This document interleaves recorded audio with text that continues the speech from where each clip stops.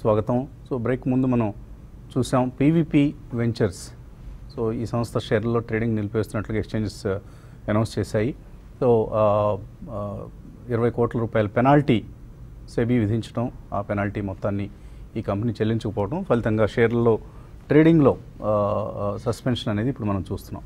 So దీనికి సంబంధించి మనతో మరిన్ని అంశాలు మాట్లాడేందుకు AP state planning board vice chairman అలాగే మార్కెట్ అనలిస్ట్ కుటుంబరావు గారు సిద్ధంగా ఉన్నారు టెలిఫోన్ లైన్లో. గుడ్ మార్నింగ్ కుటుంబరావు గారు. గుడ్ మార్నింగ్ అండి వసంత్ గారు. So first of all congratulations, TV5 సర్వేలో టీడీపీ మళ్ళీ మరొకసారి అధికారం చేజిక్కించుకోబోతోంది అంటూ స్పష్టంగా వెల్లడైంది. So congrats for that. And PVP ventures, so ఈ సంస్థ ఎప్పుడు షేర్ హోల్డర్లకి డబ్బులు ఇచ్చిన పాపాన్ని పోలేదు. షేర్ హోల్డర్స్ ఎప్పుడు ఈ కౌంటర్లో మోసపోతూనే వచ్చారు. సో ఇప్పుడు తాజాగా ట్రేడింగ్ కూడా సస్పెండ్ అయింది. ఆయన గారేమో అక్కడ విజయవాడ పార్లమెంట్ సీట్ కోసం పోటీ చేస్తున్నారు. ఏంటి షేర్ హోల్డర్ల పరిస్థితి ఏంటి, ఏం చేయాలి ఈ సమయంలో? ఇంకా పూర్తిగా వాళ్ళ డబ్బులు పోయినట్లేనా? 100% పూర్తిగా డబ్బులు పోయినట్టేనండి. ఎందుకంటే మనం రీసెంట్లీ కూడా మనం చూసాం, ఎప్పుడైతే ఇన్సైడర్ ట్రేడింగ్ కేసులో పీవీపీ గారి కన్విక్షన్ వచ్చిందో ఆయనకి SAT కి అప్పీల్ చేసినా కూడా అనమాట పూర్తిగా రిలీఫ్ రాలేదు. దాంతో అప్పటి నుంచి కంప్లైంట్స్ రిపోర్ట్స్ కొన్ని చేస్తున్నారంటే కంప్లైంట్స్ కంప్లీట్ చేయలేదు. ఎందుకంటే ఆయన కంపెనీలో ఆల్రెడీ చాలా కాంట్రవర్సీస్ ఉన్నాయి. ఏది మరీషియస్ అటు సైడ్ నుంచి ప్లాటెక్స్ ద్వారా ఇన్వెస్ట్మెంట్స్ తేవటం కానీ ఎటుకైనా. అండ్ ఒక కంప్లైంట్ ఆల్రెడీ SFIO కూడా ఉంది, సీరియస్ ఫ్రాడ్ ఇన్వెస్టిగేషన్ ఆర్గనైజేషన్ లో కూడా అనమాట. కాబట్టి ఓవరాల్ గా ఏదైతే గనక ఆయన ఏ పార్టీ నుంచి కంటెస్ట్ చేస్తున్నాడో ఆ పార్టీ లీడర్స్ ఇద్దరు A1 A2 ఏదైతే ఉన్నారో అనమాట వారి పార్టీలోనే ఈయన కూడా ఉన్నాడు. కాబట్టి ఖచ్చితంగా ఇవాళ ఇవన్నీ కూడా ఫేస్ చేస్తున్నాడు. అండ్ ఇన్వెస్టర్స్ మాత్రం హెవీగా లూజ్ అవుతున్నారండి. ఎందుకంటే ఇది ఆయన డిస్క్లోజ్ చేశాడు. డిస్క్లోజ్ చేసేటప్పుడు కూడా ఎలక్షన్ అఫిడవిట్ లో ఇట్లా 7 కోట్లు చిల్లరంతో అనమాట మేము SAT దీని ఆర్డర్ ప్రకారం పే చేశాను అని అన్నప్పుడు కూడా పబ్లిక్ కి చెప్పాల్సింది, నా కంపెనీలో ఇట్లా ఈ విధంగా ప్రాబ్లమ్స్ ఉన్నాయి, కంపెనీలో ఉంటే కూడా మీకు ఎగ్జిట్ ఉండదు అని చెప్పేసి చెప్పుంటే నిజంగా ఏదో జెన్యూన్ పర్సన్ అని అనుకునేవారు. ఇవాళ ఏమైంది, ఆయన అఫిడవిట్ లో డిక్లేర్ చేసుకున్నాడు, నా పని నేను చేసేసుకున్నాను, కంప్లైంట్స్ చేశాను అని అంటాడు. కంపెనీ మాత్రం కంప్లైంట్స్ చేయలేదు. And share holders మునిగారు. ఇదివరకు కూడా మనం సస్పెండ్ అయిన కంపెనీలు చూసాం. తిరిగి దాన్ని ట్రేడింగ్ కి తీసుకురావాలంటే ఈ కంప్లైంట్స్ అంతా కూడా కంప్లీట్ చేసి వచ్చేపాటికి కొన్నిసార్లు అయితే సంవత్సరాలు అయింది, కొన్నిసార్లు అయితే నెల రోజుల్లో అయింది. మరి ఈయన ఏం చేస్తాడో చూడాలి. సో ఈక్విటీ కూడా చాలా పెద్ద ఈక్విటీ కుటుంబరావు గారి కంపెనీది. అవునండి, చాలా పెద్ద ఈక్విటీ అండి. కాబట్టి 100 కోట్లలో పోయిందండి ప్రజలకు, షేర్ హోల్డర్స్ కి. దిస్ ఈస్ రియల్లీ బ్యాడ్ అనమాట. ఎందుకంటే ఒకటి ఫన్నీ పార్ట్ ఇందులో చూసేది, ఈ కంపెనీ బిజినెస్ లో ఒకటి సేఫ్ డిపాజిట్ లాకర్స్ అని చెప్పేసి సేఫ్ ట్రంక్ అని ఒక బ్రాండ్ తోటి పెట్టారు. అంటే ఏంటి సేఫ్ ట్రంక్ అంటే ఇవాళ safe trunk Hess become unsafe trunk and unsafe company అయిపోయింది. కాబట్టి it's really very sad thing.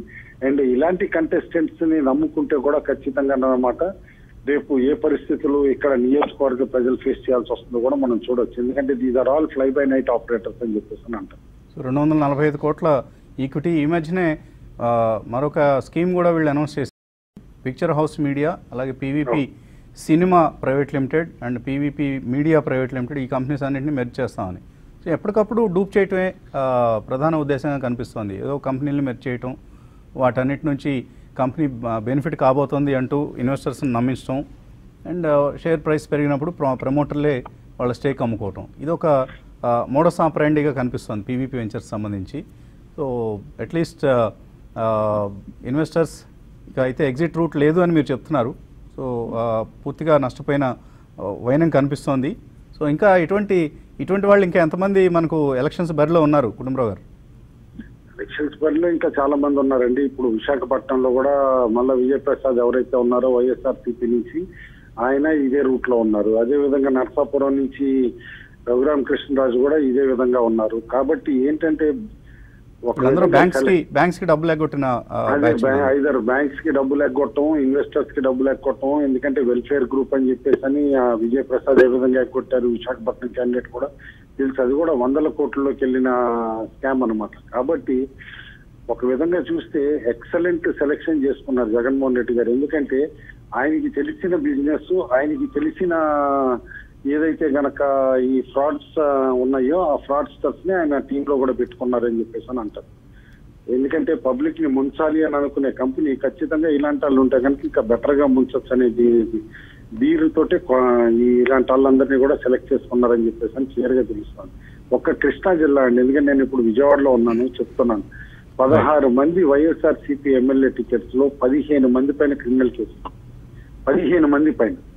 అంటే ఇది అవసరమా మనకి? ఇలాంటి క్యాండిడేట్స్ ని ఏ పార్టీ అయినా, it is not just that YSRCP అని కాదు, ఒక డిస్ట్రిక్ట్ దీని గురించి అనమాట నేను అంటున్నా. 16 మందిలో 15 మంది అంటే ఏం చెప్పాలండి? కరెక్ట్ అండి. ఇన్ఫాక్ట్ టీడీపీ నుంచి కూడా కొంతమంది మీద అటువంటి ఆరోపణలు ఉన్నాయి. సో ఏ పార్టీ అయినా సరే ఈ క్రిమినల్ ట్రాక్ రికార్డు ఉన్న వాళ్ళకి టికెట్లు ఇవ్వము అని మొండికేస్తేనే ఇటువంటి వాళ్ళు రాజకీయాల్లోకి రాకుండా ఉంటారు. Otherwise we have to suffer like this. Thank you very much Kutumbarao గారు, లైన్లోకి వచ్చినందుకు, మీ అభిప్రాయాలు తెలియజేసినందుకు. సో ఇక ప్రచారం వ్యవధి ముగుస్తోంది. ఈ సాయంత్రంతో ప్రచారం ఆగిపోబోతోంది, రాజకీయ పార్టీల ప్రచారం. సో ఇక రేపు ఎల్లుండి మనకు ఈ 2 రోజులు స్థిమితంగా ఆలోచించుకొని చక్కటి అభ్యర్థులకి ఓటు వేద్దాం. అండ్ తప్పనిసరిగా ఓటు వేద్దాం. ముందుగా పోలింగ్ బూత్ వరకు వెళ్ళటం మన డ్యూటీ, అక్కడ ఓటు వేయడం మన బాధ్యత. అండ్ ఆ తర్వాత మంచి క్యాండిడేట్స్ని ఎన్నుకోవడం కూడా మనందరికీ అవసరం. సో ఇందులో కులం, మతం, పార్టీ ఆర్ ఇతర ఫేవరెటిజంకి దేనికి కూడా తావివ్వకుండా మంచి అభ్యర్థులను ఎన్నుకొని మనకు మంచి భవిష్యత్తుని ఏర్పాటు చేసుకునే ప్రయత్నం చేద్దాం. Let's vote.